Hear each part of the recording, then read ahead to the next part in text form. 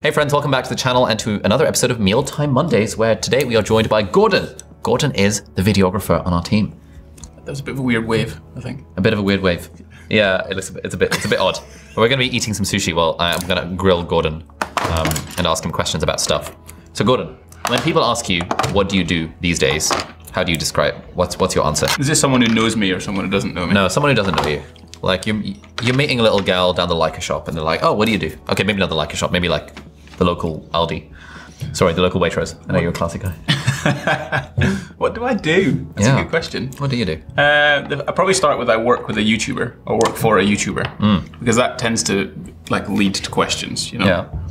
And then they'll be like, oh, well, what do you mean you work for a YouTuber? I'm like, well, I help him make his videos, I take pictures of him, I edit things. That's probably what I say. Okay. Like, I don't really know how to describe it because it's kind of like, I'm a videographer, but then I also take pictures and I also do editing. Yeah. And the whole classic idea of media has now moved away from the camera operator, colorist, editor, sound guy. It's now like the creator economy is people who do all of the stuff now. Like they had dabble into pretty much everything. Yeah. Whereas like a traditional camera operator just wouldn't do any coloring or editing. It'd just be work the thing. Yeah. So like when you say you work for a YouTuber, or you work with a YouTuber, what sort of questions do people have at that point? Like, is that a rogue thing these days, or are people like, oh, okay, that makes sense? It's still pretty rogue, especially if you're like, pushing someone over 30 or 40. They're like, well, what do you mean you work for a YouTuber? Like, is there money in YouTube? Like, yeah, watch this video. So it tends to be around that. They don't really know what to ask, because they don't really know what it means. Yeah. You know, what do you mean you work for a YouTuber? Like, what is? Some of them might not even watch YouTube. So, because I'm quite old. You're quite old. How old are you? 34. 34. My goodness. And you got a wife and a kid. I know. Incredible. Shit. So why did you decide you wanted to work for a YouTuber? How did we get here? Well, What was the journey in the Gordon Greenhorn life? I'm not working for any YouTuber. Very good. Like back in the day, I used to work as a personal trainer. Oh, how'd you get into that? It's funny you're asking me these questions because you know the answer to these questions. I know, but like I'm curious. Okay. Yeah. So I got into personal training because I left school, didn't really know what I wanted to do. Ended up working in hospitality, managing restaurants and running weddings and stuff. Yeah. As a teenager, and then Managing restaurants. yeah, I was like You managed a restaurant. 18, 19, yeah. Bloody hell! How do you end up managing a restaurant at 18, 19? Isn't that like a thing that you need to be in your 40s to do? Probably, Okay. but I don't know. I just You hustle. maybe I was just good at what I did, or they didn't have anyone else to do it. It's one or the other. Got it. You can decide. Fair enough. So you're managing restaurants at 18, 19, and then I'm like exercising and training at that time. As I left school, I played football until I was about 17. okay. What do you mean you played football until you were 17? Yeah, I played Like football. professionally? No. Just like kicked a ball down the road? No, I played for a football team. Okay. Oh, like a school team or like an actual team? Like a team, yeah, for like, since I was 3 No way. until I was about 17. Oh, we should totally do five-a-side football. Yeah, That'd be so fun. There's like a place down the road. Whoops. I'd like to see you play football. I'm not very good. You're not very good. Ah, got you. But the problem was, when I started to get into work, I was renting, like I left home at 18. Yeah. So I was renting somewhere. Yeah. And one of the things that I thought about was, if I play football, I might get injured. Okay. And then I can't pay the rent, which is a bit of a problem. So I decided that I wanted to still keep fit, so I'd go to the gym. And I was going to the gym since I was about 15 anyway, but I probably took it a bit more seriously as I got a bit older, 19, 20. Okay. And then I watched this BBC documentary called Baby-Faced Bodybuilders. Baby-faced bodybuilders. Yeah, it's on Love BBC Three. I think it's still there. It's actually, if anyone's interested, if you go on YouTube and type in rice and a fish cake, there's a guy on there, it's quite amusing, where he talks through his diet for his bodybuilding competition. Yeah. And he just talks through meal 1 is fish, meal 2 is fish and a rice cake, meal 3 is fish, Yeah. meal 4 is fish and a rice cake. 8 o'clock in the morning, I'll have fish and a rice cake. Oh, incredible. The quite entertaining part of this is he forgets what meal he's having for his next one. Anyway, you can go and watch it. It's very funny. But it got me interested, where I was like, what's bodybuilding? Then I sort of discovered it's all about drugs and whatever else, and I was like, well, I don't want to take drugs. Okay. So how am I going to do this? Okay. So then I found out about natural bodybuilding. I did that. Did all right. I'd competed at it, and then I ended up getting found out because I won one of the competitions. Oh, which competition did you win? Junior Natural Mr. Scotland. Junior Natural Mr. Scotland. That's right. JNMS. Yeah. If you Google me, there's probably plenty of pictures on the internet of me in my pants. We'll put some photos up here of what Gordon used to look like back in like 2009, was it? 2010? 2011? 2008 was the first competition I did. Okay. Junior Natural Mr. Scotland. That's right. Okay. So I did that, and the gym manager at the time, shout out Steve Bradley. Yeah. They asked me to be on their newsletter because it was like quite a cool thing, apparently. So they sat down, they chatted to me about it, they put me in their newsletter. Yeah. And then Steve wanted to talk to me more about this whole like bodybuilding and training and blah, blah, blah to help his stuff out. So we sat down and talked about it. Yeah. And then he was like, have you ever considered personal training? Cool. And I was like, And at the time I was like working I was managing a restaurant at the time. Okay, and how old were you at the time? 21, Okay. maybe 20, something like that. So the Steve fella's like, have you considered being a personal trainer? And at this point you've already got hench. Like super hench to win Junior Natural Mr. Scotland. Yep. Got it. So I did that. And he was like, look, we'll put you through your courses, get you to do your thing. Come and work for us. Right. And it was a Nuffield Health. Fancy. So I went to go and work for them. I went from, the funny part about that was, I went from a job that was kind of making me, I don't know, circa 20,000 a year, bit of tips and things like that. And it was okay. You know, I could pay my rent, do my thing, enjoy life to a certain degree. But then, gym instructors, I don't think a gym instructor exists anymore. I think you just get free personal trainers who do gym instructing roles. Right. So gym instructor would like clean equipment, look after equipment, whatever else. So I'd take that job first because personal training was kind of like gig economy type of 0-hour contract. You get you catch what you can eat sort of jobby. Okay. And I went from 20,000 to 11,500. Okay, so you took a 50% pay cut. Yes, wow. to become a personal trainer. Didn't realize that was legal. Yeah, I mean, bear in mind my rent was £500 a month, $525, I think it was. So more than half your salary is going on rent. Easily, like Nice. my net take home was £900 a month. Okay. So that was quite hard. Of which 500 is like rent. Probably some council taxes is a thing, bills and... Yep. Damn. So the first 3 months were pretty hard. Okay. Why did you decide to do that rather than you were earning twice as much managing a restaurant? Why would you take a 50% pay cut? That seems a bit weird. Probably ignorance a little bit. Like I didn't really think about it. I didn't think of it, I'm going to take a 50% pay cut because I'm like 20 years old. Well, and you couldn't figure out like 20 divided by 11 is about 50%. Or like, what was that? I guess I could have. What do you mean you didn't think about it? No, but I didn't really think about it because I was just like, I want to do this thing. Okay. So you were following your passion, kind of. Absolutely. Is that fair to say? Oh, okay. Yeah. So you enjoyed the training thing. You wanted to help other I people love fitness, love training, love doing the thing. I didn't really see hospitality as a future endeavor because the more I got entrenched in it, the more I'm just going to be doing till 2 o'clock in the morning, working 7 days a week, 16, 18-hour days. Right. And I was like, this is not going to work. So it sounds like you were intrinsically motivated, shall we say, to do the personal training thing, even though the money was a lot worse.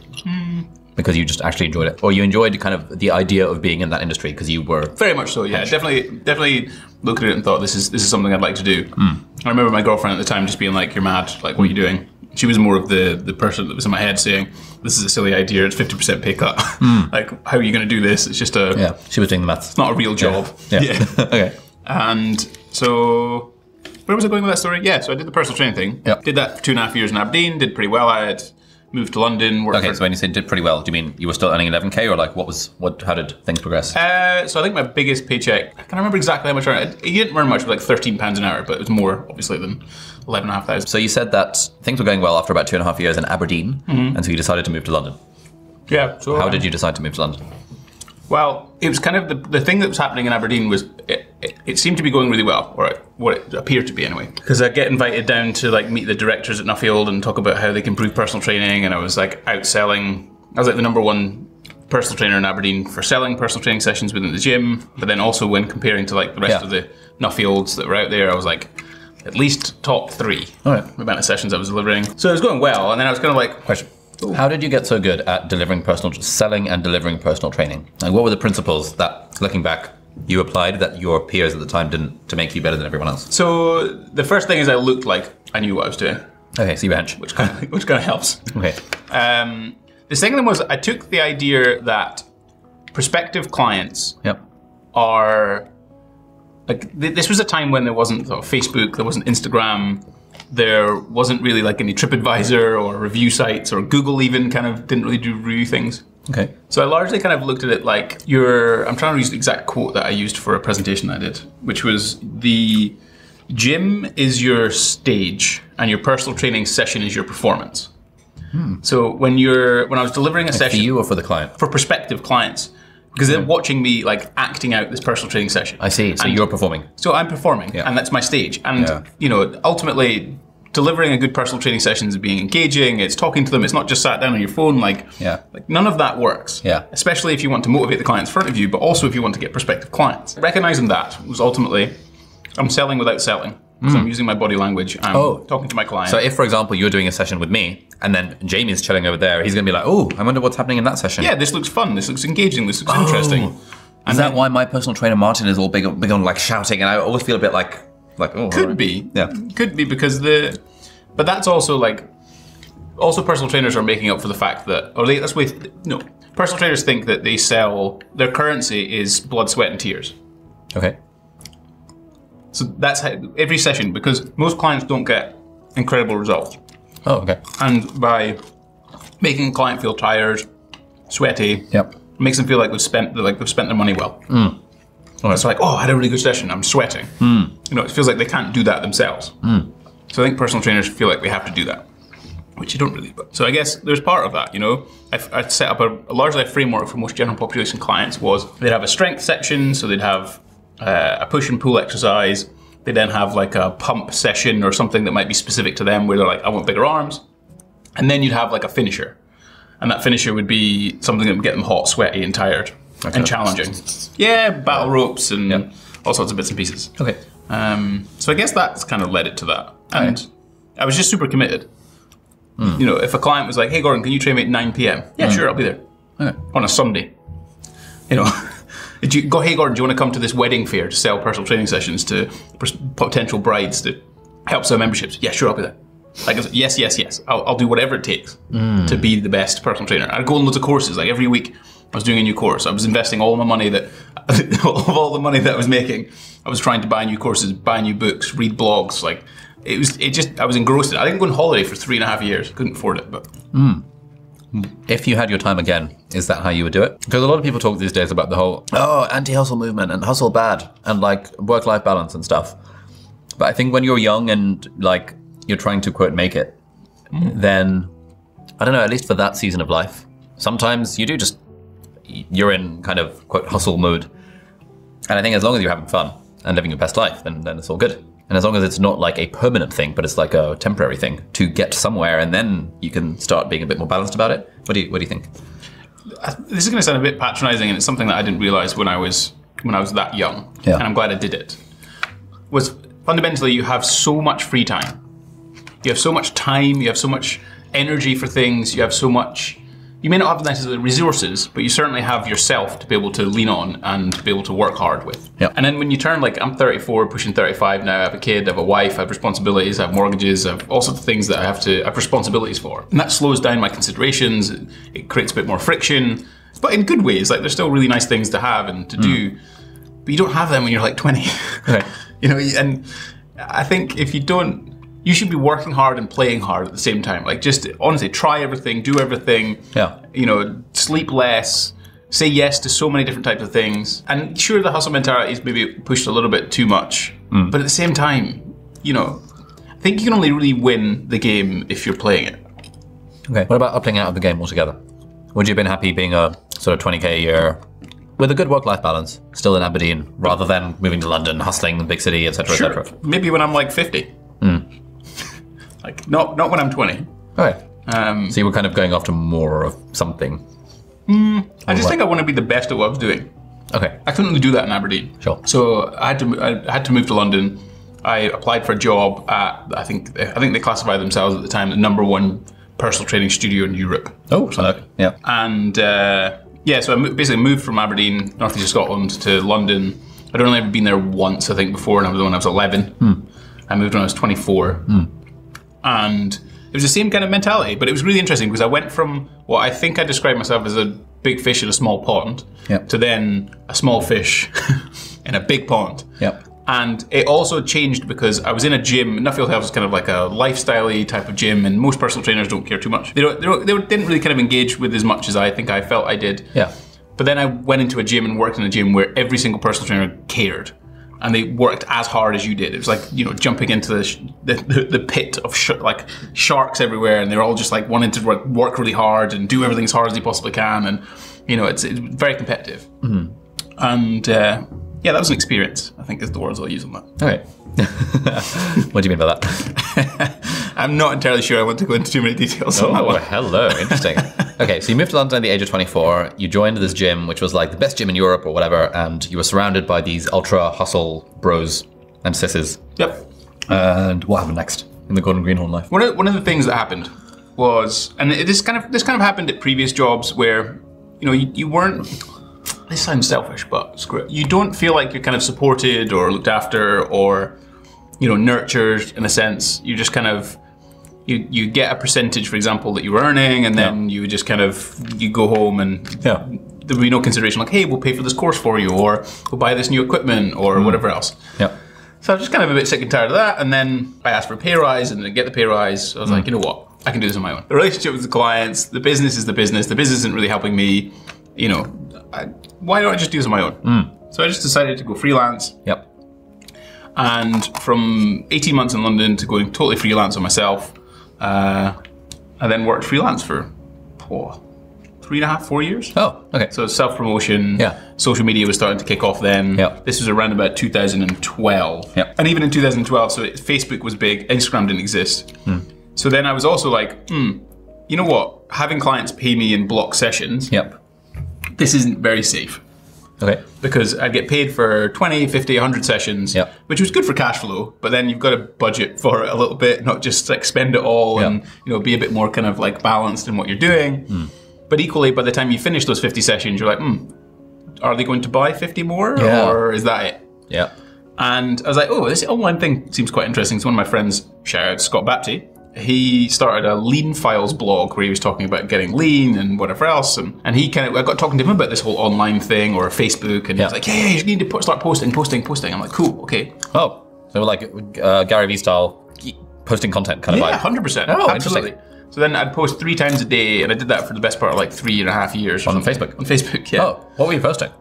Just health and lifestyle tips and stuff. Oh, nice. So I was kind of like, the way I was doing it was I was posting about things I was angry about when I was like 16. Okay. So it was supplements that didn't really work. It was kind of dispelling myths. It was looking at research. It was trying to be an evidence-based personal trainer. And so did you have like a Gordon Greenhorn Facebook page at the time? Yeah. Oh, and you were posting on your Facebook page? Yeah. And at the time, Facebook had large amounts of organic reach and stuff. So loads. Those unbelievable. Would have been getting lots of views. Kind of like LinkedIn today, apparently.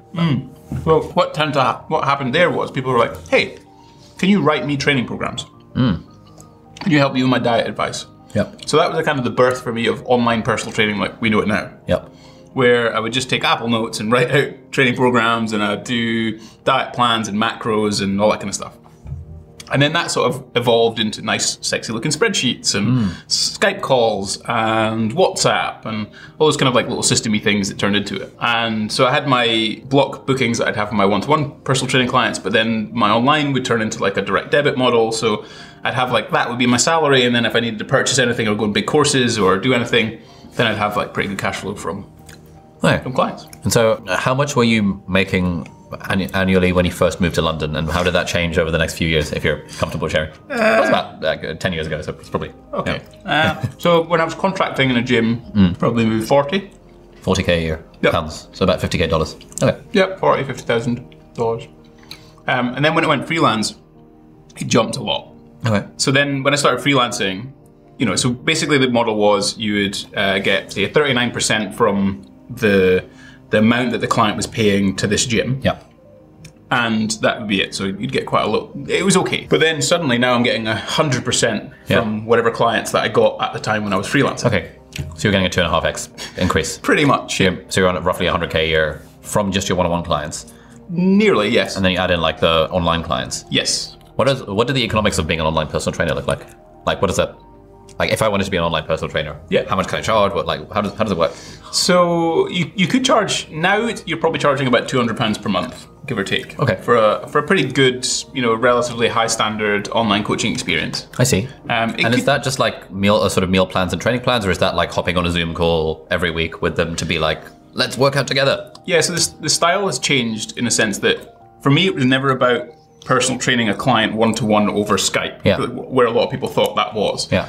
So I didn't do that. It was just, I'd write their macros. They'll have maybe like an example meal plan, because there's also some litigious issues with the idea of dietetics and meal plans. Like normal people like me or you can't just give someone a meal plan because it's prescriptive.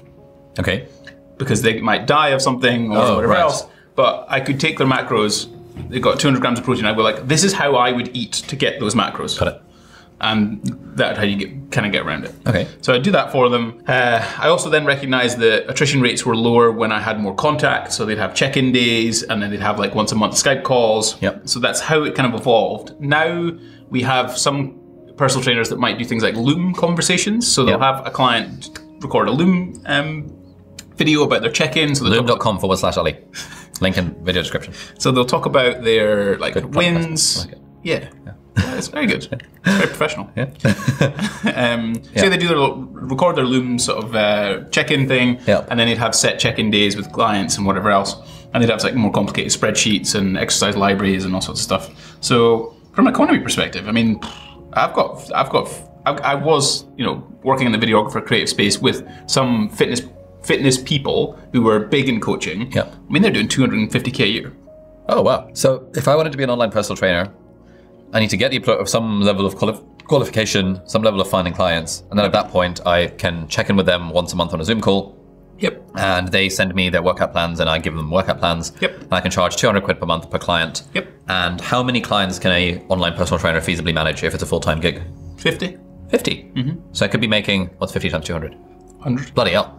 I could be making 100K a month. No, that won't be right. 10K a month. 10K. 200 times 50 is like 1,000 times 10, which is 10K. I can make 10K a month. Yep. Off of 50 clients paying me 200 quid a month. Yep. That's pretty good. Mm-hmm. It's not bad. Yeah. Okay, so you did that for some years. And then how did you get into the videography stuff?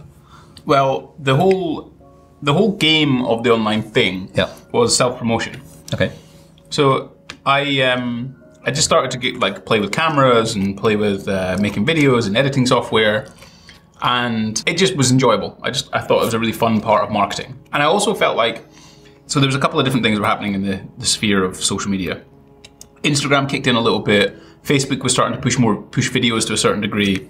The evidence-based movement within fitness started to happen because there was more access to people across the country, across the world. So inevitably things improve because knowledge is being shared better, etc. Yep. But what was happening was people were just arguing over the nuances of muscle protein synthesis and moment arms and all sorts of bits and pieces. And you're like general population don't give two hoots about that too much. Yep. They just want to know, does this chicken breast contain enough protein for me to be able to gain muscle mass? Yes.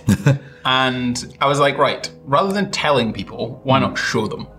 So I decided that I was watching Casey Neistat at the time. He was kind of big in vlogging. I was like, I'm going to do that, but for fitness. Okay. So I went to New York, ended up taking my mum to New York for her birthday, went to B&H, bought the silly dildo looking tripod-y thing. Am I allowed to say that? That's all good. Yeah.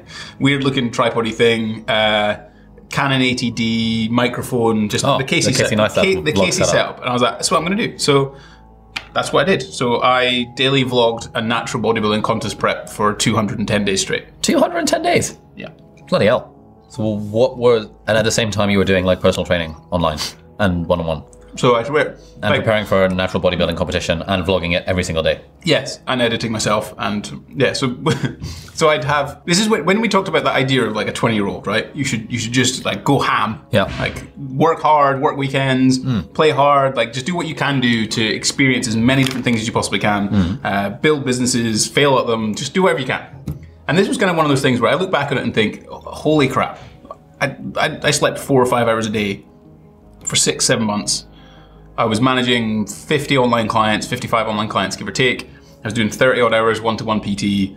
I had a girlfriend at the time. I was daily vlogging, so I'd get up, film myself all day, get home at 9, 10 p.m. at night, edit for 2 or 3 hours, go to bed at say midnight, 1 o'clock, get up at 4, 5 o'clock in the morning, and do that every day. Maybe get a lie in on a Sunday. Damn. I did that for 6 months. Okay, and how was that? There were things that happened. There was weird physical things that started happening. I was getting really weird eye twitches from super high stress. And I might feel dizzy, or I might have slept in the gym a few times. Okay. Okay. Yeah. If you had your time again, would you do the same thing? Like if there's a 26-year-old watching this now and they're like, bloody hell, this guy worked hard.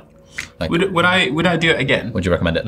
Like the funny thing was the videos didn't really get that much traction. You know, if we consider your stats, for example, you know, you're doing 200K give or take views per video at least. And the whole Facebook thing, it wasn't really geared for videos because that's where I was posting these daily vlogs was on Facebook. Oh. It wasn't, they get posted to YouTube, but again, they wouldn't get any traction because A, the thumbnails were crap. Yeah. Like the titles were just like day one. Yeah, okay. You know, and you know, so it didn't really get that many traction. I don't think YouTube was that big as it is now or common as it is now.